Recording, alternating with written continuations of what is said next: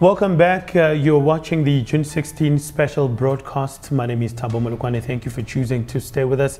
Let's pick up from where we left off. Now, the apartheid schools were segregated racially in terms of the people within them, where they were located, and the ways in which they were legislatively defined, ensuring that they were schooled in racial molds. Looking at how schools are today, we have issues such as crumbling infrastructure, teacher shortages, and a lack of educational progress.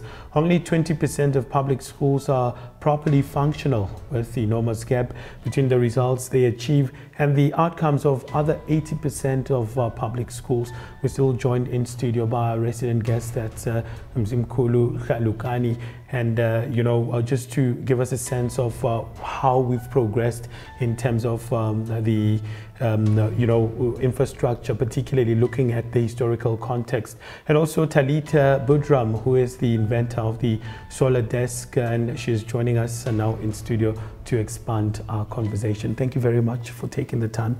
Thanks for staying on. Thanks. Much appreciated. Thalita, I want to start with you, maybe just to understand the work that you do. Okay, so I'm from MyDesk Global. So the MyDesk is a revolutionary wheelie school bag that converts into a desk and a chair with a solar light and USB charging portal for children in the rural areas. So according to UNESCO, in South Africa alone, there are over 3 million children without desks, 95 million children in Africa, and just over 400 million children globally that do not have a desk at school. Not having a desk affects their handwriting, their focus, their concentration, their overall academic ability, their homework delivery, and can be very compromising of a child's dignity when they are expected to sit on cold, muddy floors for the entirety of the school day. I mean, the issue of infrastructure is so broad because it, includes things such as resources, schooling equipment, sanitation, just to name a few. Your invention is changing many kids' lives in the townships. I want us to know what inspired the idea and what kind of changes that are you aiming to bring, with this invention? So the MyDesk actually started out as my science project when I was in grade 10. My dad and I were actually watching the news, and we had seen a segment on children without desks at school and are sitting on cold concrete floors. And I knew I had the science project coming up, and I knew that I wanted to make a difference, and I could use this opportunity to make that difference. So we got to researching, and we saw the stats, which were appalling, the 3 million children in South Africa alone. And we first made, the first prototype was made out of cat litter boxes put together and spade handles that would flip out. And yeah, that was the first science project, MyDesk, and it won gold at the Eskom Science Fair. And from there on, as we kept, as all science projects end up in the garage or in the shed, once you're done, my mom actually saw the potential in the MyDesk, and she then started to 3D print it and mold it and get it out there because it needed to make that difference. So yeah, and then we started adding features like the chair and the solar light. Mr. Lukani, let me bring you to this conversation before we get to one of the reports that was compiled by one of our reporters there. How do you make of such an invention? I mean, you can simply unfold this desk and then put it,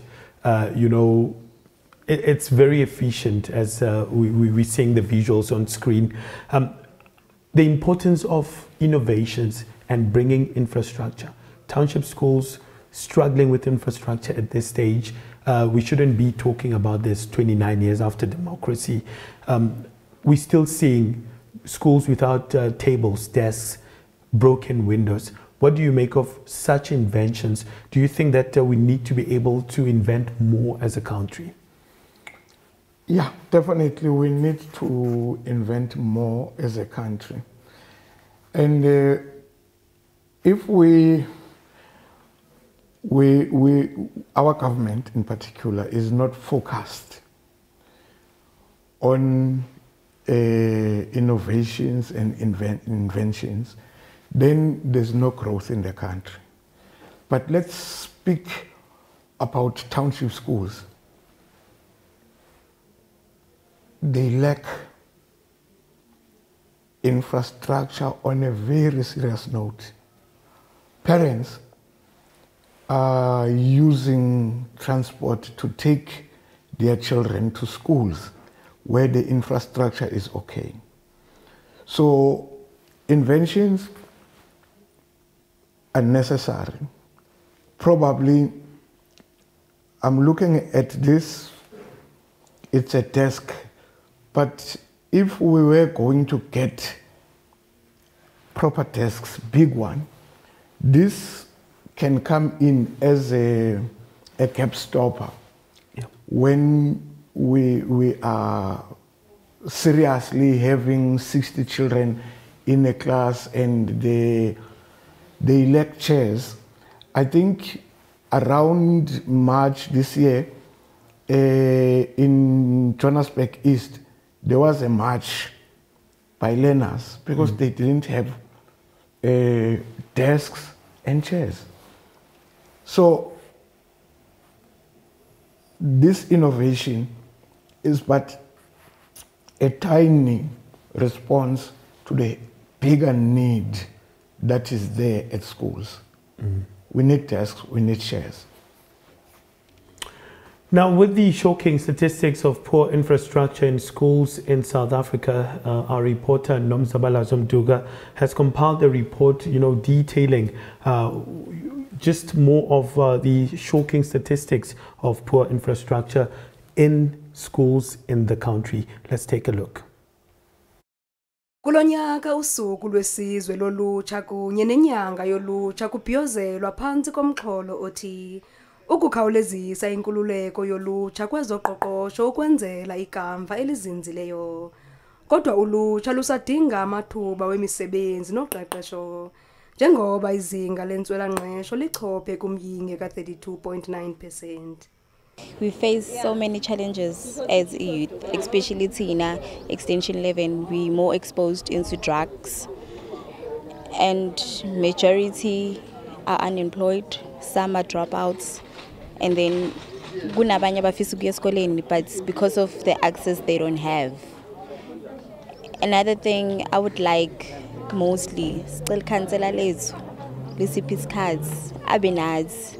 As ama point of view ethu as a youth noma simdinga simthole officeini because it's hardly there. Ngize nje la just ukuthola information engahle ngisize in terms of ukuthi ngi-apply umsebenzi to upskill myself, opportunity akhona, and also for me to ask relevant questions that pertains to ukuthi if maybe let's say unebhizinisi uma umuntu omusha that is registered, amanye ama-structures ukuthi ungakhona uku-approacha so that ukwazi ukuthi nawe as a young person ukwazi ukuthi uwine and stuff like that. So yes, so hence I'm here. Just to encourage youth ukuthi bazimele, start their own businesses, start ama-cooperatives, seek for further education, babe nama businesses and things like that, because we cannot be waiting as youth, waiting for job opportunities, waiting for government to do things on our own. I have learned ukuthi emhlabeni awuqali phezulu, uqala phansi kancane kancane, izinto ziloku zikuphuka kanjalo kanjalo. For instead, it takes job. You see, you can maybe go rural areas, like Ekasi, and then Vulenje Ispaza, like Amakula. So, and I feel like Labant Lava, they take our opportunities. Maratina, as young youth, as Ugulena, we don't want to grow, we don't want to and then we're expecting isn't to good season Maratina South. We don't want to work. Yeah, we don't want to learn again.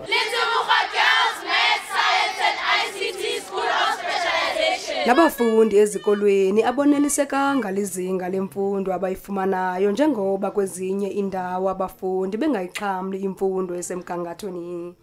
Kwaye kusekho umsantsa phakathi kwezikolo zikahulumente nezo zabucala. nto leyo iphela isenza ulutsha luzive lubona ikamva elimfiliba. We still have a long way to go because as we check the private schools and the public schools, they have a big difference in terms of their education system, their ways of teaching as well. So maybe if our schools in the public are given the opportunity to actually have what the learners have in the private schools, will be actually quite cool because now there will be an equality as well. And also like the education system is not always perfect, but if we progress it into a much more steeper way, it will be. Many thanks to our reporter there, Nomzabalazo Mduka, for compiling that comprehensive report touching on very serious issues there. The lack of infrastructure, particularly at various schools there. Thalita, I want to bring it to this conversation, looking at the convenience of this invention. I mean, you can wheel it outside. You can see it has some wheels there, and then also just reacting to Mr. Tlalukani, talking about how it can bridge the gap, particularly in overcrowded schools. Yes. So the MyDesk actually has ruggedized wheels for rural terrain and can be wheeled from one point to the other, but also can be used as a backpack if needed. And as it opens up, it is convenient because in overcrowded classrooms, the kids are able and the teachers are actually able to move their classrooms to outside when it's not raining and the weather permits, so that they have their space to properly work, because each child is given their own individual desk with a chair, and they are given that opportunity where they are not in crowded hot containers or anything like that, and they can focus. How has been the experience of young people, particularly using this, and also the response thereof? Look, it has been an amazing and a very rewarding experience to see the child's reaction when the desk opens out and then you put the solar light on. It's been incredibly rewarding, not only for MyDesk Global, but for the sponsors, such as the British High Commission that has sponsored some desks to Goza Primary yesterday for Youth Day. So we work with clients, CSI and CSR sectors, or even individuals wanting to make donations, and we can get the MyDesk done in their corporate colors and branding for brand awareness, which also gets them involved in the movement and makes them feel like they are actually making a difference in a child's life, because one MyDesk lost the entirety of their schooling career, which is 12 years. So one MyDesk carries them through, and it makes that impact that it has intended to make. So yeah. Well, Thalita, thanks very much. I'm not sure if, just closing remarks, how can people get in touch with you? So you can visit our website, www.mydeskglobal.com, or you can email info@mydeskglobal.com. It's MIDESK. Can you repeat that again? Yeah, it's MIDESK, Global. Global. Yes. Thank you very much for making the time. Thank you so much. Thalita Boodhram there, just talking to us about invention, hair invention, particularly this very convenient desk that we have in studio here. And also we are joined by Mr. Tlalukani, who is our resident guest for today. He will continue with us as we go through to the other segments. Let's listen to this package that we've compiled for you before we go for an ad break.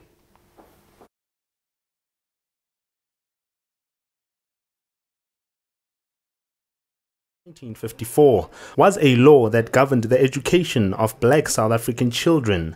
It was part of the government's system of apartheid, which sanctioned racial segregation and discrimination against non-whites in the country. From about the 1930s, the vast majority of schools serving black students in South Africa were run by missions and often operated with state aid. Most children, however, did not attend these schools. In 1949, the government appointed a commission to study and make recommendations for the education of native South Africans. Challenges were the threats that were coming from outside, or were the things that would make you very scared while you were at school? School is school. School is a fun place. Young people enjoy to be at school. We enjoyed school then, because I won't say it was safe, but under conditions you are to accept. In those terms you'll say it's safe, but it was not safe. And we went to school, we loved it, we did well. It's just when the political situation changed that made school even more unsafe. Because what you say, there are impimpis everywhere, there are whistleblowers that we don't even know about, they are planted amongst us as young people. You become politically conscious, you start to discuss about it, tomorrow you are arrested, you disappear from your community or people, only to be discovered dead at some point. That's the trigger of the mobilization of youth to reject this treatment that has been perpetuated for many years over our parents and our ancestors became very obvious in 1974 when the Bantu Education Act was introduced that made Afrikaans and English compulsory in schools. The ESLN Commission report urged the government to take charge of education for black South Africans in order to make it part of a general socio-economic plan for the country. In addition, the report stated that the schooling should be tailored towards the needs and values of the cultures of the communities in which the schools were located. It was not enabling education that we had desired or our parents has experienced before 1948. Because once apartheid took over, Iceland and Verwoerd and whoever was Minister of Education had their own intentions about the black child. Because we were seen and designed to be the labor force of the apartheid society. See? So that lack of an intention not to develop the young people to learn anywhere to get to was to create that laborer. But over time, they realized in the 70s that they need an educated laborer to serve them even much more better than the uneducated laborer. Prescriptions of the Commission were generally followed by the Bantu Education Act, which under the Act, the Department of Native Affairs headed by Hendrik Verwoerd was made responsible for the education of black South Africans.